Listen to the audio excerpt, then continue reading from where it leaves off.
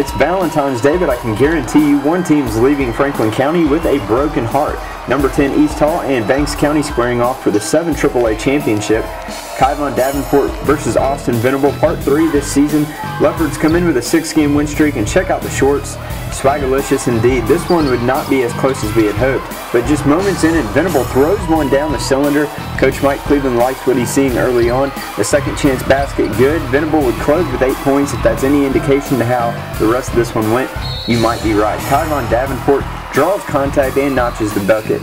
This is about to get swagalicious here. Tyler Brown flies down the baseline and in 9-4 Vikings lead. Jacqueline Hopkins stop and pop 3, and this was hilarious. Incoming, Kyvon Davenport like a freight train. Poor Hopkins never saw that one coming. Coach Joe Dix ready for this team to take its first region title since 2011. Kamal Wiley ends the dry spell, cuts the deficit to 12-6. Davenport, just ridiculous. 14 first quarter points, really sets the tone here. All this part of a 27-7 run to open the game. 2 more and a trip to the charity stripe.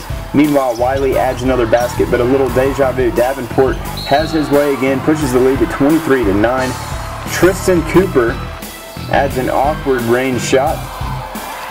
And who else would close out the quarter but Davenport? His second 3 of the quarter, and it's 30-11 going into the second, a blowout already.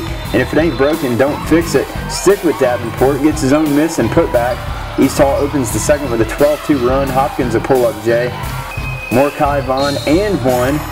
He missed the freebie but gets another to go down the hatch. 23 points for Kyvon Davenport in the first half alone. Check out Tyler Brown's layup. Toilet bowls around the rim and drops. Finally interrupted here by Zed Steeple's running layup, but the good fortune continues for East Hall. Cooper hits 2 triples in the last 14 seconds of the half. This one the latter, and it's 58-25 into the break. Venable takes his frustration out on the rim. Bright spot in an otherwise forgettable game for these guys. Davenport back to work.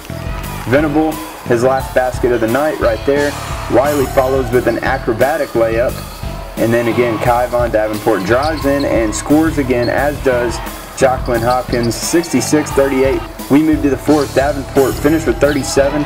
Wanted this region title so bad, as you could tell. Basketball is a game of runs, and the Vikings get another one. 8-0 run to open the last frame. Zach Orr had a few late baskets for the Leopards, and one earns a trip to the line. Gets another one to go, but East Hall wins this one handedly. 83-62 your final. Vikings look similar to the type team that won multiple state titles in the mid-2000s. We will find out soon enough. East Hall hosts Jefferson in the opening round. Banks will host East Jackson. All region members included Zach Orr, Zed Steeple, and co-players of the year Kyvon Davenport and Austin Venable. A new season begins for both teams as Banks goes to 23-5 and East Hall to 22-5.